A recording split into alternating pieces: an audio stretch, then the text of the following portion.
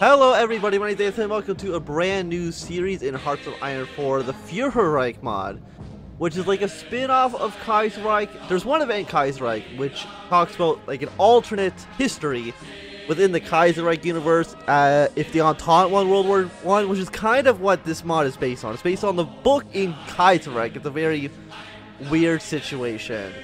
But we're going to be playing as Germany in the mod, which is what was voted on in my Discord. We had a little vote in there. So we're going to get started basically right away. So basically, it's very similar to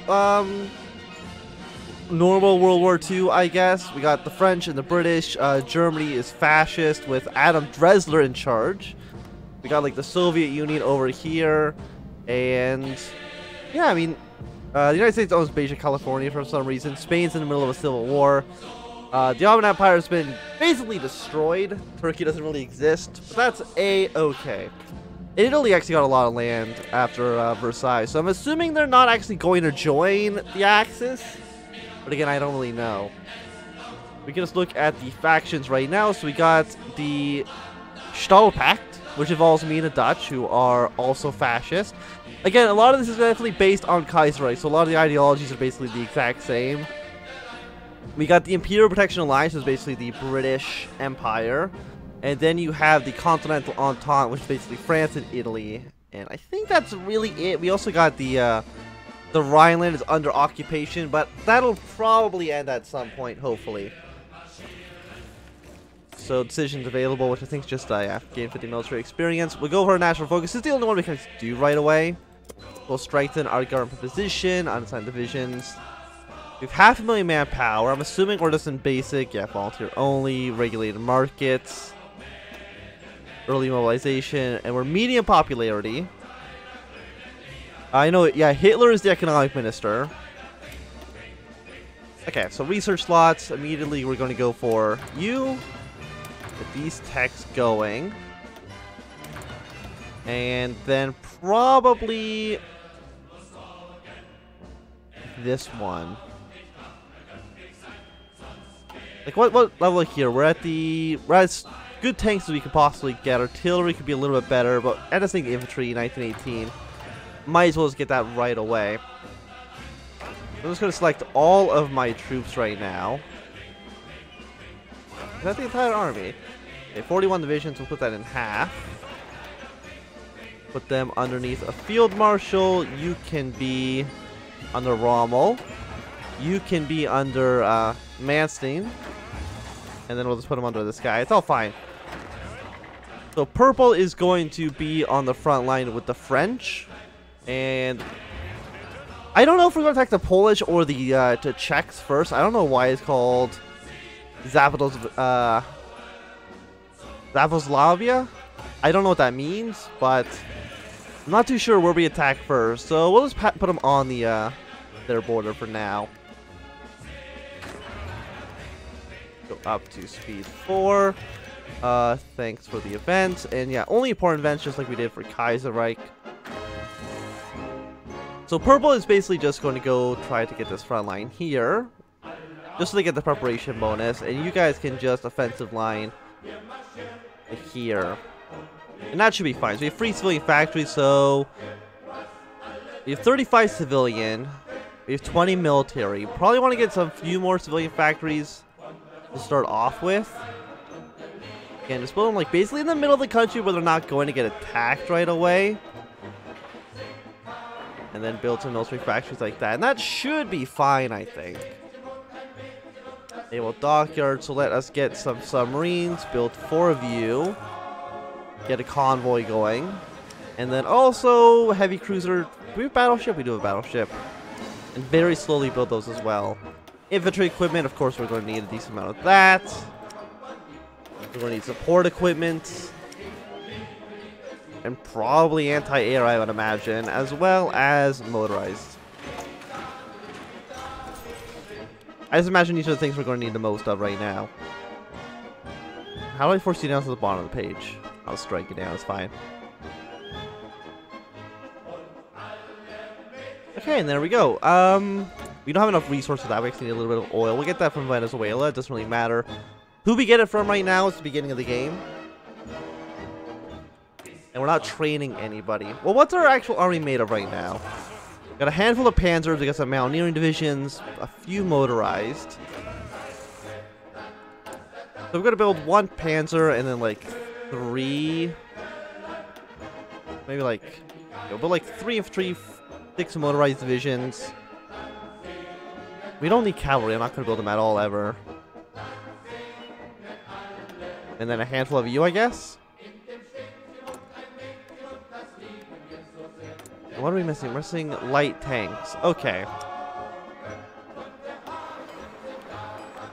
We'll build like 3 light tanks as well. Let's get rid of some of the support equipment so we can build the tanks.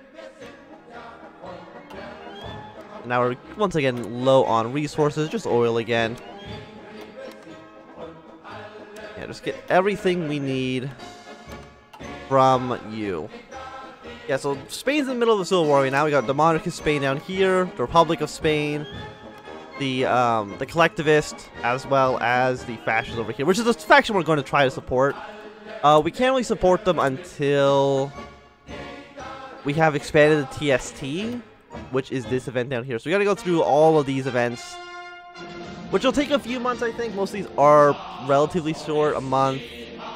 Okay, well, it's going to take maybe like half a year, and then we can expand the CST and try to help this guy get into power so we can have more allies on the continent. Because I don't know who is... I want to look at the country list. Is anybody else... From Autocrat 2 maybe, but these are the guys who are most aligned with us. We got the Indian Revolt, Romania can side with us, Mexico would maybe do it, Ecuador... They don't actually like us right now, but that's because they're slightly different, because they're national populist and not Baltist, which is like the Nazism of the game. Who are you? I have no idea. Who's Orb? Okay, this guy down here in southern Mexico. So you actually support ideology, so you should maybe want to join our faction at some point. One nice thing about this too is we have to invade the United States. We have a nice jumping off point with this guy. The Indian Revolt in 1935. During the later weeks of 1935, widespread revolt and rioting took place in several important Indian cities following the refusal of the British administration to reform working conditions and raise pay throughout the British India. These harsh conditions were imposed as early as 1924 and have caused a great resentment among the population. While initially dispersed, a collection of rebel leaders have succeeded in ejecting British officials from major locations throughout the country. Having taken up arms with the purpose of forcefully expelling the British from India, while numerous, the rebels are poorly equipped and know whether their efforts will ultimately succeed. How many troops do you have? You have 27 to 42 divisions. You have 10 to 18. Like, you're not doing so great. We could send volunteers over there right now. I mean, they do like us. Similar ideologies of plus 20.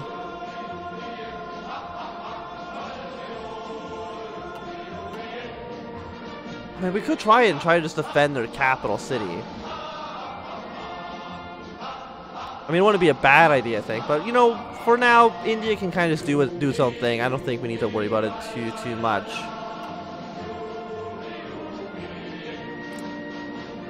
Okay, so Romania is also, you know, similar ideology group. Fight the faction. Okay, yeah. Well, again, just like Kaiserreich, only allowed to join factions through events and decisions. So we can't invite people through like the traditional way that you would in, you know, traditional Hearts of Iron 4.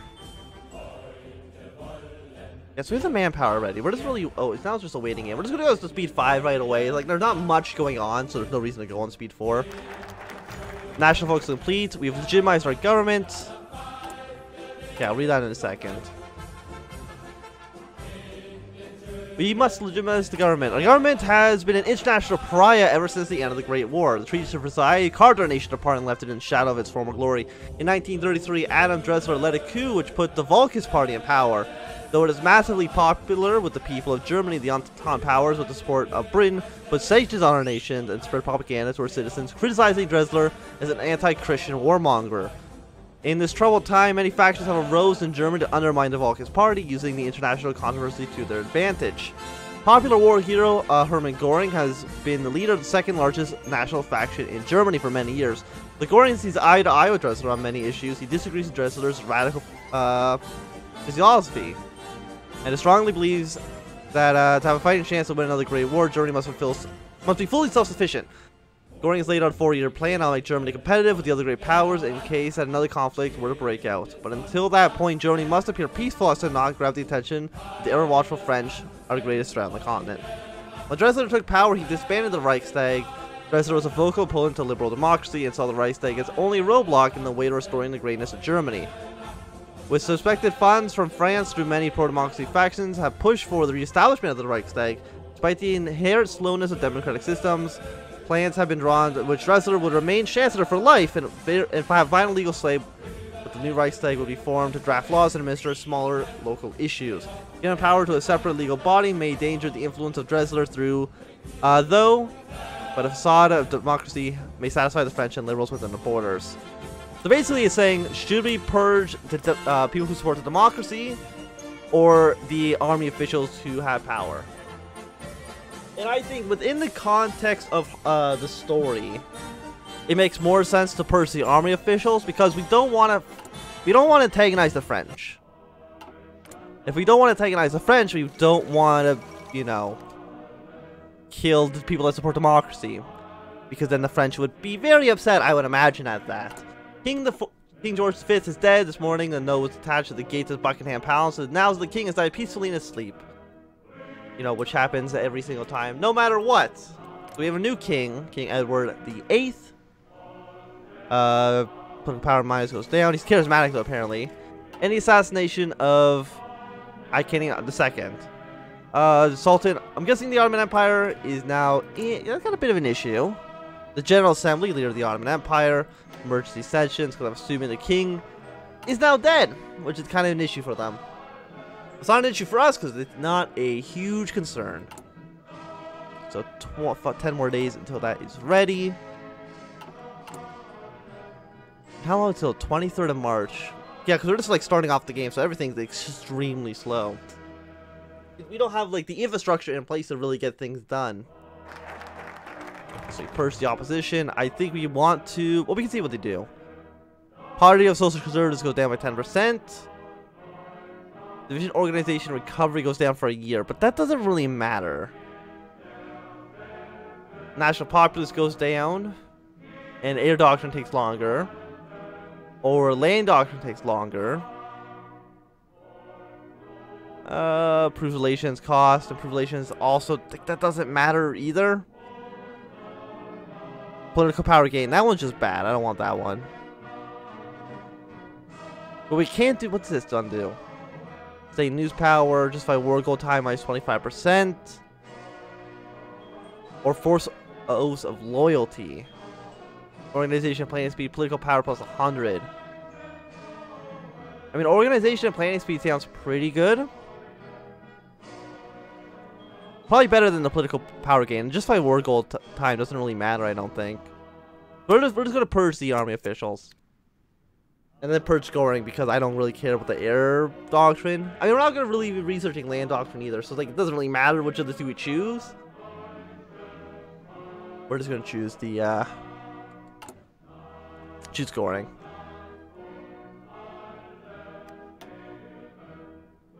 Okay, so we could go... So volunteer limited is a step up. Can we go to... No, we can't go here until we're at war. We're a bit silly. I feel like we should be able to. Can we go up to mobilization? Partial. We can't go into war economy either, so... A bit disappointing. Decisions available. You get one building slot. I mean, no, we don't need the building slots yet because we have so many building slots open. It doesn't matter. The Paris Colonial Expedition. A few short hours ago, France has declared the Paris Colonial Expedition to be open a few months of extensive planning. France, after facing extensive flack from the colonial holdings from other nations such as Germany and the USSR, has decided to hold a festival dedicated to displaying the vast resources of her colonies amongst the multiple of her subjects. The multitude of other nations participating in this event, particularly other nations possessing colonies, nonetheless, the event is planned to continue for another few months until it's closed at French's discretion, despite recommendations from the German and Soviet governments. I mean, so we got France down here. They have their colonies basically split up into 3 satellite states, and they have a handful of it actually under direct control themselves. So can we? I want to be able to support these guys in time. I mean, we can't send volunteers right away, so I'm actually gonna send like 2 Panzer divisions because typically these guys don't have tanks, or at least I would imagine they don't. You have a promotion. I'm gonna send these guys over. I'm gonna send in these 2 tanks. They can volunteer. And eventually, how long is it going to take for you to get there? It's going to take until the 31st of March. It's about 10 days. Right now, it kind of looks like the Republic of Spain is winning, but it is a bit hard to tell. Yeah, so we're going to purge Goring. It just, national populace goes down by 10%. But they only have 13%, so it's like it doesn't really matter. And they should arrive here. And then we'll try to help them push their way to, Fantastic, guys are here now. Where's the capital of... Okay, so we got to push our way to Madrid, Barcelona, and Sevilla. These are the 3 major cities we're going to go down to speed 4 while we're actually within the Civil War itself. Yeah, so the French are supporting the Republic of Spain. Apparently the French are also supporting the Indian Revolt against the British. Yeah, the Indian Revolt is in a weird situation right now. Are they actually losing? I imagine so. Yeah, it's not a great time right now for them. Yeah, and then who else are you getting volunteers from? Anybody? No, just the French? Because I know that the French and the British actually don't like each other. Like, I've done, like, a test run of the mod, which is basically I just put it on Observe and watched it. Which is what I usually do when I start new mods. A little score. I don't know if score matters at all. Has it always been there? Am I crazy? But what I've seen of this mod so far, basically, British will fight the French at some point. Which is actually good for us. We got our electrical engineering, research time minus 3%. Of course, yeah, look, it's just really... I mean, the French are shipping tanks to the Republicans, which is not a great sign. We need our tanks to kind of beat the French tanks. Because, yeah, they only have, like, militia troops, which is not very good. Okay, you delete this. I'm going to have you frontline and try to defend against their tanks.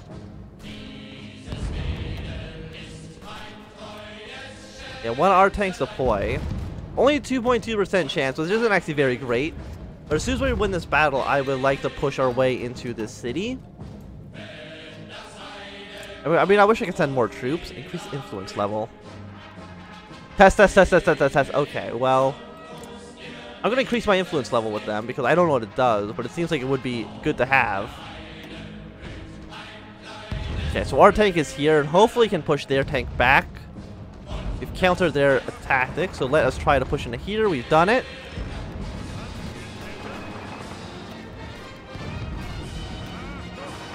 Yeah, let's see if we can try to push the French tanks back.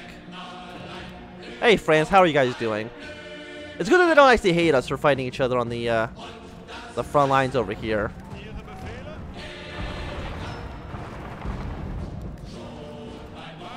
Okay, yeah, the Spanish troops could just kind of fill in the lines here.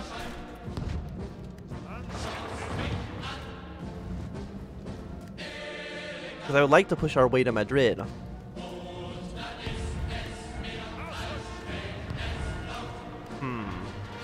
I mean, their French tanks are actually, like, extremely weak.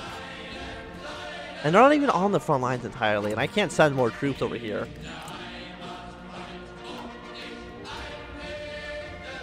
Like, the Spanish Civil War. Republic of Spain is not close to capitulating. we're not close to capitulating, and so far nobody's actually close to capitulating. But we want to push away to Madrid. You have no commander. I don't know why. That just seems a bit silly to me. Okay, so we've eliminated Goring. Get our Oaths of Loyalty, and then we can expand a TST, which basically expands the entirety of the focus tree for us, and lets us do a bunch of other things. So thank you for watching. This has been the end of the first episode. If you enjoyed, run a thumbs up, and I'll drink a thumbs down, or subscribe, and goodbye.